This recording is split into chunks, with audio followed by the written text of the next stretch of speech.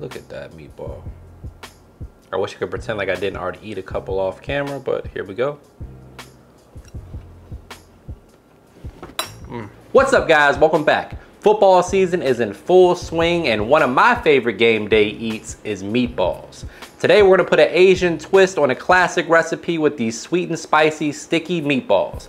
But before we get into the recipe, please take a quick second to subscribe to the channel. Make sure you hit that bell to enable notifications as well. All right, guys, meet me in the kitchen. Let's make it happen. First things first, we gotta prep our meatballs. Today we have 2 pounds of 80/20 ground beef. We're gonna go ahead and mix these together real quickly.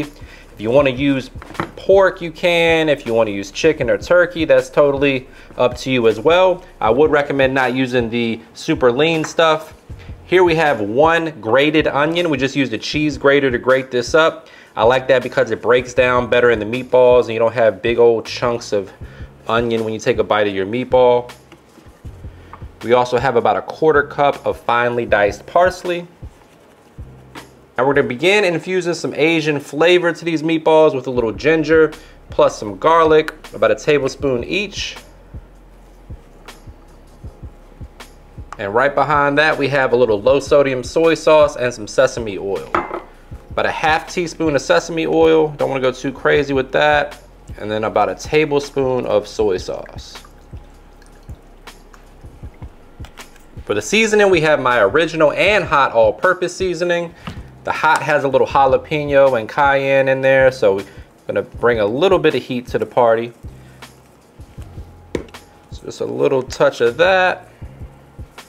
We're also gonna add some beef bouillon powder to beef up the beef flavor.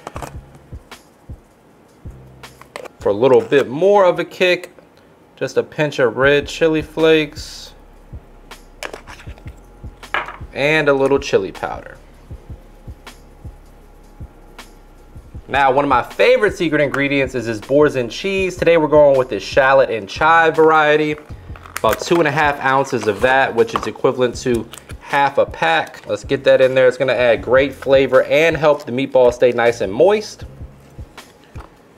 The other ingredient that's gonna add moisture to your meatballs is sour cream. We're going in with about 2 tablespoons of that as well. And now, my friends, for the fun part, get in there with your hands and just fold everything together. Tons of delicious ingredients here. And then the sauce is just gonna tie everything together even more.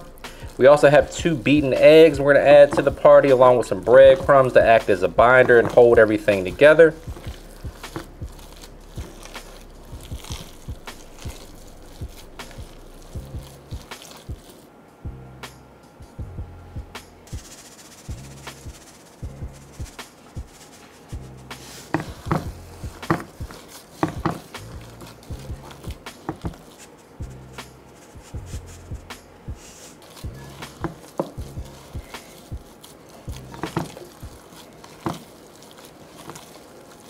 Now, once you start to see that the meat mixture kind of holds together when you lift it up like that, it kind of becomes one, you know that you got enough breadcrumbs in there.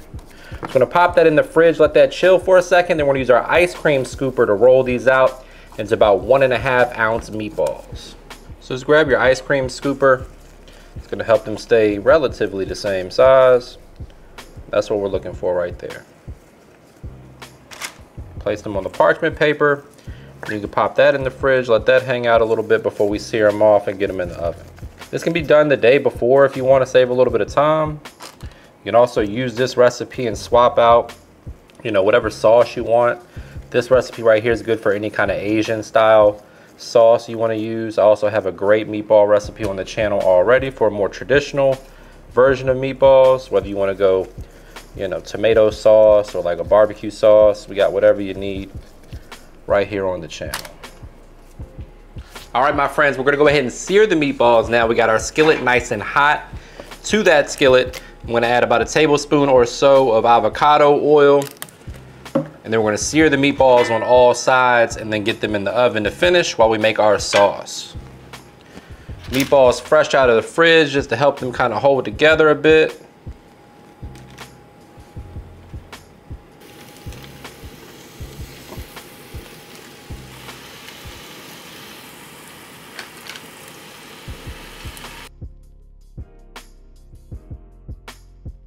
Once the meatballs get some nice color like so, I'm gonna go ahead and flip them over.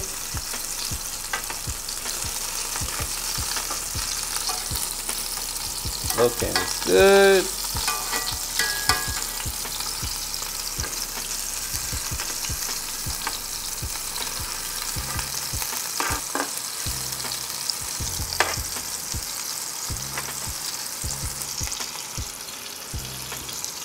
So once your meatballs have a nice sear and crust on the outside, they're gonna go in the oven at 375 until the meatballs hit 165 degrees internal temperature. All right, my friends, it's time for the sauce. So today we're gonna do an Asian inspired, sticky, sweet, and spicy sauce. We're getting the party started with 2 tablespoons of butter that you can see that I'm melting.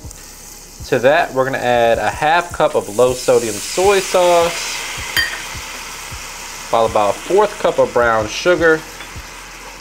We're just gonna work that together, get that brown sugar dissolved. That's gonna add a little bit of the sweet component that we're talking about. A couple other things gonna bring some sweetness. We got some hoisin. Find this at any grocery store right beside the soy sauce. About 3 tablespoons of that. I'm also gonna add this chili garlic sauce. If you've got some sriracha, you can probably sell it for like 60 bucks right now, but if you're willing to sacrifice it, you can add a tablespoon or 2 of that to this recipe as well. Give that a good mix. Next, we're going in with a tablespoon each of garlic and ginger paste. We're gonna turn our heat to low now. A few dashes of sesame oil. And then we're going in with about a 1/4 cup or so of honey.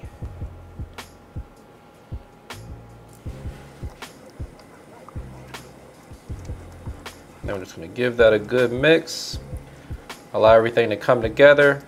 You can taste as you go and adjust the flavor to your preference. If you want it to be sweeter, you can add more brown sugar or honey. If you want it to be spicier, you can add some hot sauce, sriracha, more chili paste, some red pepper flakes, things of that nature. But as this comes to a simmer, you'll notice that it'll start to thicken up a little bit more for you. Once the meatballs are just about done, we're gonna add them right back to this pot with this sauce. Make sure they're nicely coated and caramelized, and then we're gonna plate this up. All right, guys, once we have them plated up, in comes a little bit more sauce, because why the hell not? We're here for a good time, not a long time. Be generous with the good stuff, my friends. Then for garnish, we're going with a little black and white toasted sesame seeds, just for some presentation. And then some diced chive. This is the part where I say brace yourself for a trademark money shot. Say it with me, guys. Looking good. The only thing left to do is dig in here for the taste test. But before we do that, please take a quick second to subscribe to the channel. Make sure you hit that bell to enable notifications as well. And now for the moment of truth, aka my favorite part of the job. Look at that meatball. I wish I could pretend like I didn't already eat a couple off camera, but here we go.